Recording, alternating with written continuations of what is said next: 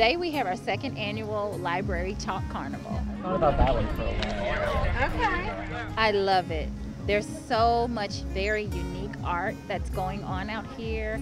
All types, all ages, all types of art, different subjects. Oh my God, it's so fun.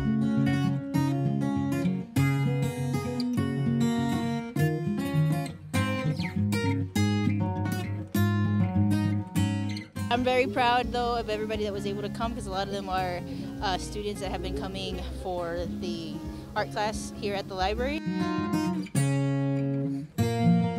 I came here because every Wednesday they do the teens thing, so they kept mentioning this chalk art festival thing, so we decided to come.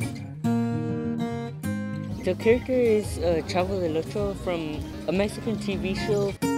It's Charlie Brown dressed up as Chavo del Ocho. I found this fun, entertaining, and well, fun. Fun again. I drew Evie from The Mummy, the 1998-99 Mummy movie with Brendan Fraser and Rachel Weisz.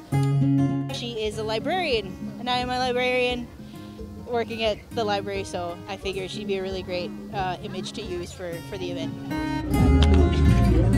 So I really believe in it. I actually got started with chalk art as a young person. So right in high school, we used to have a big chalk festival in Houston. It's great to have people come around and ask you questions, or little kids, they want to know what colors are and how you make the animal look so real. So it's just it's a good event to give back and to get kids interested in art. Oh my goodness, I didn't even imagine what we'd get at the end of the day.